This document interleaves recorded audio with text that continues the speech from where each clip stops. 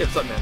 Got some Spyglass. Yes, we do. Some very fresh Spyglass. Extremely fresh. I think this was canned yesterday. Yesterday. It says basket weaving, which we're in the pandemic. We're still quarantining and stuff. But, well, obviously we're here, but it's not sending? Anyway. No.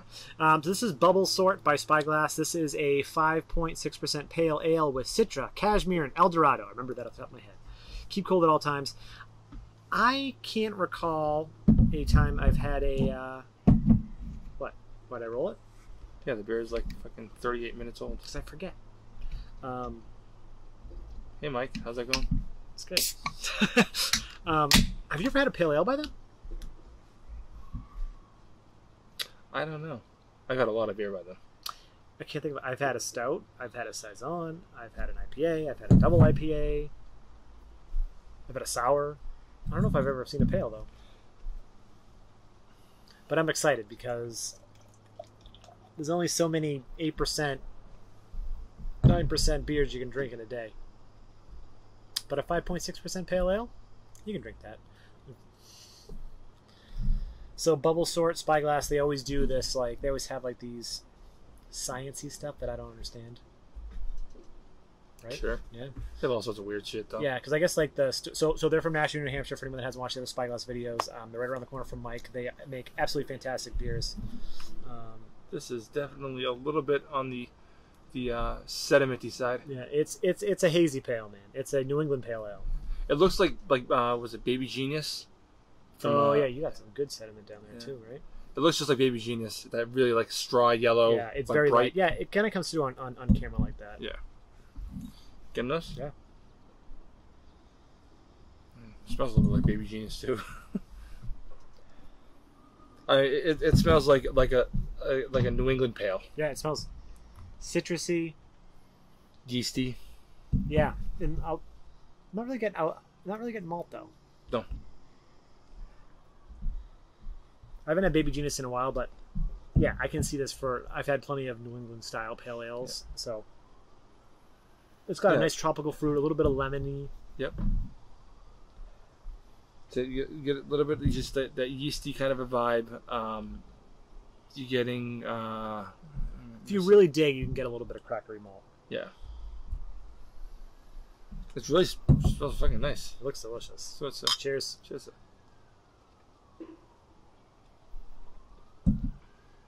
Wow, that's really good. Wow. Yeah. Whoa. That's way better than Baby Genius. No offense. Baby Genius is good, but this is... Holy shit. I mean, this is nice.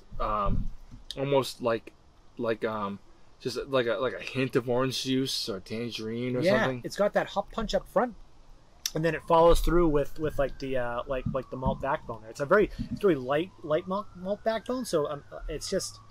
It's awesome mouthfeel, like gorgeous, effervescent. It's like a brunch beer. It says it was some OJ.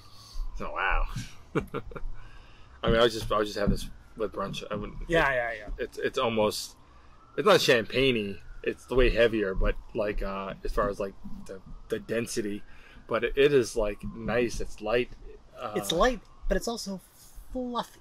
Yeah, and it's just lots of nice fruity kind of like it's like sort of fruity esters, almost like a heavy kind of fruity esters. Yeah.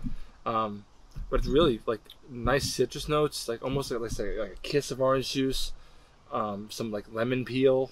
It's fucking great, man. It's absolutely fantastic. A little bit of bubblegum. I was thinking that too. Yeah. Oh god, it's so good.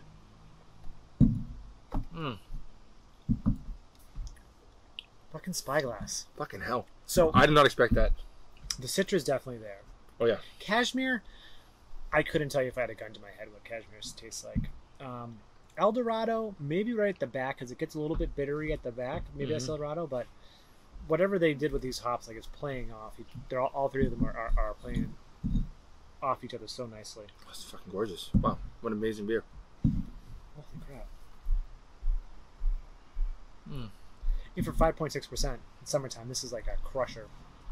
Like if you want a beer with a little more flavor than say a lager or something like that, grab this.